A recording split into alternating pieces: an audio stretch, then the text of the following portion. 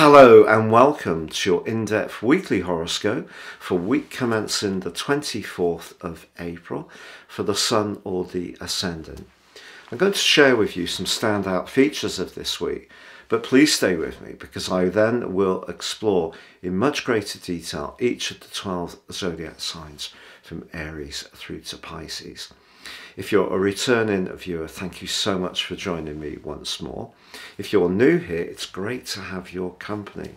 I'd be honoured if you would subscribe. Please click or tap on the bell notification symbol. Also, if you would like to get your free daily horoscope fired to your device each morning, I think I'm pretty unique amongst the YouTube astrologers for offering this service, and I've written them for 28 years. Please see the link below. So this week begins with the Sun aligning with the North Node. The North Node is going to make way on the 13th of July into the sign of Aries, very much to do with initiation. But Taurus, for near to 2 years now, is very much about our values. And because the North Node is our collective understanding or appreciation of values, self-worth, but also money, it's no surprise that when the North Node aligned with Uranus last year, and of course we had that total lunar eclipse on the 8th of November, which was squared up, or T-squared, from Saturn to the position of the Sun and Mercury as it was, but also the Moon and Uranus, we really had a fantastical amount of adjustment to go through during that period. And that's not been easy. There's been a big increase in costs of everyday foodstuffs, which is very much to do with Taurus energy, and also obviously to do with interest rates. So for a lot of people, the cost of renting, mortgages and food and other commodities such as fuel have skyrocketed, and it's been really challenging. But I think that alliance between the Sun and the North Node is really asking us how we can gain from really trying to understand this situation. And also because Mercury is retrograde, we can think of Mercury retrograde as purely something that's going to create snags and difficulties, or it's an opportunity to drill down into the detail, Mercury's rulership of Virgo, or to have a conversation or a rethink, Mercury's influence through Gemini, to try to find a way to squeeze a bit more out of our budget, particularly because there is a great link between Mercury and Mars in the first 3 days of this week, and Mars is in the part of our situations that's to do with our home, but also our family and domestic setup. So there could be an opportunity there. Also, Mars is in a fabulous alliance with Uranus all this week, also in Taurus. And of course the Sun in Taurus not only links with the North Node in Taurus on Monday, it comes into an exact sextile with Saturn on Tuesday. I feel what Saturn in Pisces is saying is, what is our accumulative experience that we've gained in life so far? Maybe there are some emotional insights and strengths and robust ability to deal with pressures that maybe we need to reacquaint ourselves with. This is especially so if you haven't had to worry about money on an everyday basis until the last 6 months or so, because I think this has affected so many of us. But if having little money has been something that you've experienced a lot in your life, I feel that what we can gain is certainly through our relationships, because the sign of Taurus is very much about our self-worth and our values.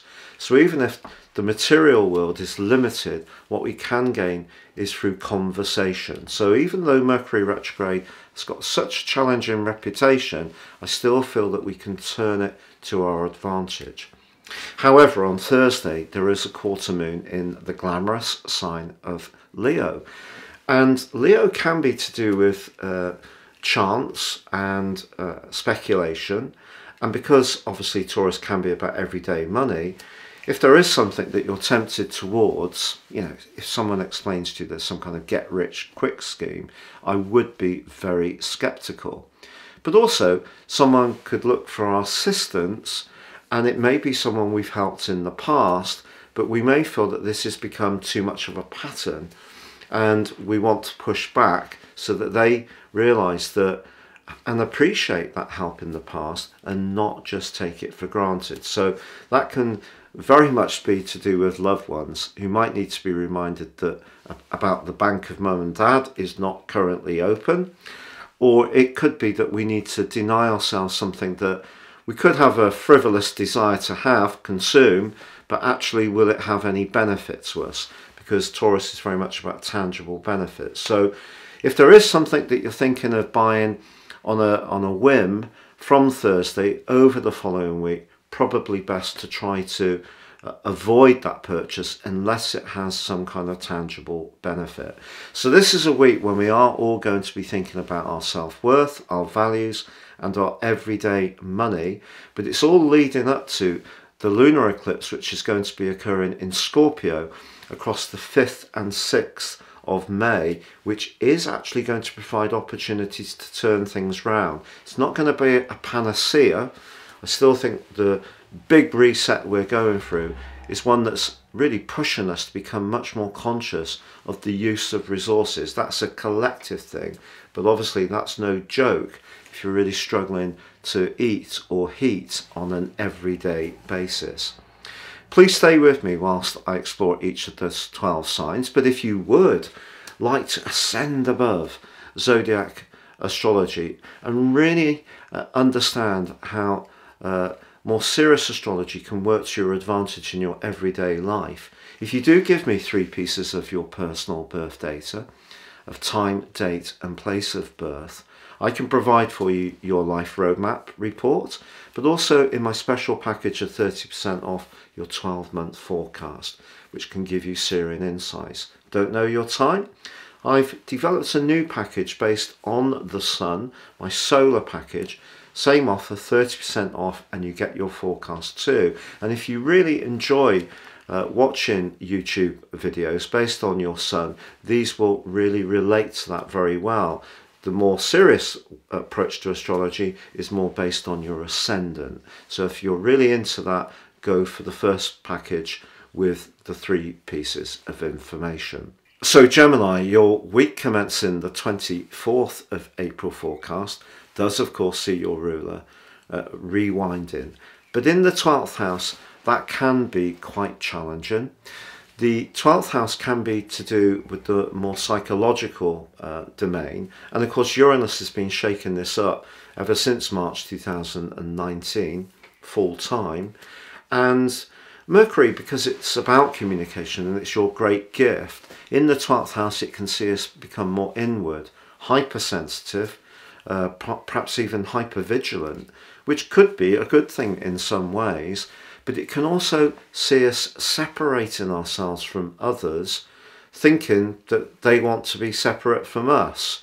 But actually, it could just be that they're busy or they see something slightly different to you. It doesn't mean to say there's any particular animosity or difficulty. It's just one of those things. But Mercury 12th house energy can really be quite complex and can lead to a period where we're really questioning everything about our situation. But what I'd like to say is that Mars in your 2nd solar house and Saturn in your 10th solar house are offering you real opportunities for progress in a more material way. And even if the conjunction between the Sun and the North Node on Monday does work through your situation by providing an opportunity for greater self-awareness, personal understanding, perhaps some forgiveness around some of the things you do feel more vulnerable or frail around. It's okay, we all have parts of ourselves or our lives which are not necessarily shining brightly. They are areas that we struggle with because that is the human journey. That's the experience. We can feel loneliness, we can feel detachment, we can feel abandonment, very, very tough emotions to deal with. So if some of those things come up this week, when you get to the quarter moon of Thursday, just be aware that you could feel that people are talking, or there's some gossip doing the rounds, and anything around social media could feel very, very raw. So I think this is a week to really cocoon yourself in a way, reassure yourself about the compassionate side of your nature. If you're someone who helps people who are less fortunate, don't forget who you've helped in the past, even if it's not possible to help someone in the present. But also know that with Venus in your sign in an absolutely spellbinding semi-sextile to Mars, I feel that your originality, your creativity, but also your allure can draw people to you. But just be aware that you may feel a little bit in a pause phase, but it's not just because of Mercury retrograde, it is because of the collection of energy in house 12, which can see us very conscious of how people view us. It's very much about the shadow side of our situations, can be to do with our anxieties and concerns, but just cosset yourself. You know, if you can give yourself some you time, even a duvet day.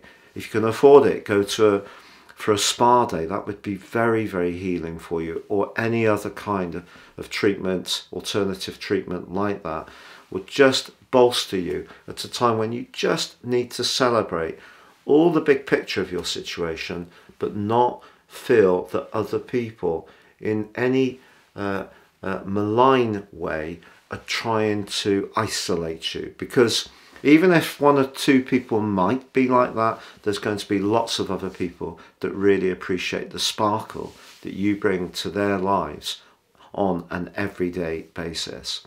It's been a real pleasure being with you. Please do like, comment, or subscribe.